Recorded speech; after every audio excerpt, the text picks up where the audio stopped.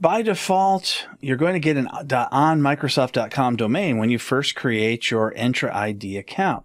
But you can add in a custom domain, and I'm going to show you how to do that. Now, you can't add your custom domain into the Entra Admin Center. You need to add it in to admin.microsoft.com. So I'll just go to admin.microsoft.com. It'll use my same credentials. And then I'm going to click Show All. And then I'm going to expand settings and click on domains. I already have a couple of domains. One is the .onmicrosoft.com, which you see as the default, and I had already added in another domain at another time. So now I want to add in a new domain, and I'm going to change my login to use that new domain. So I click on Add Domain, and you get this new wizard that comes up. I have a domain that I haven't used before, and I thought it'd be fun to get, zoombombers.com, for people who like to bomb Zoom accounts. So I'll click on Use this domain. I have previously registered this with GoDaddy. So whether you use GoDaddy or some other site, you can still use that to be added here into your admin center. So now what I'm going to do is choose to sign into GoDaddy or choose a different domain host. So even if you haven't chosen GoDaddy, that's okay. Click the link and then choose the drop down and look at all these different companies you can choose that you may have registered your domain with.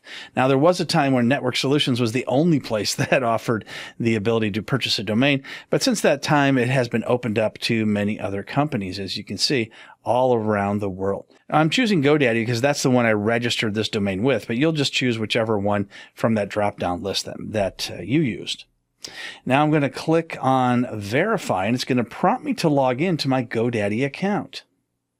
So I'll log in here by clicking Sign On after putting in my username and password, and then it will go ahead and add the records needed in order to add this domain into my Entra space.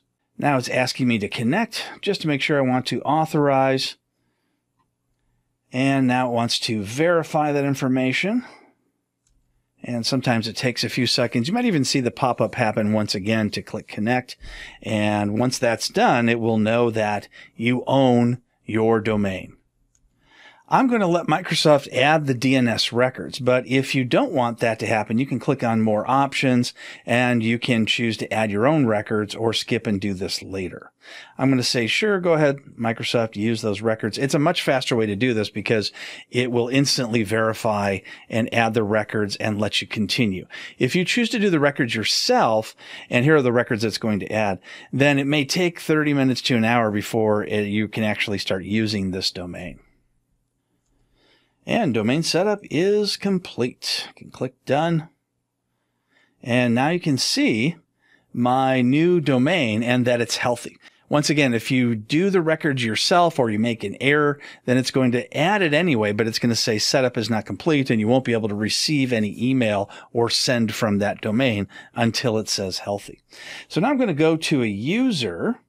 I'll click on active users, and I'll find one that's licensed because you won't be able to make changes to any of the unlicensed users.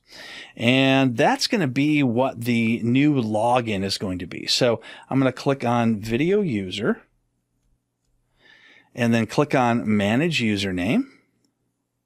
And instead of the onmicrosoft.com domain, I'm going to change this to be the new zoombombers.com.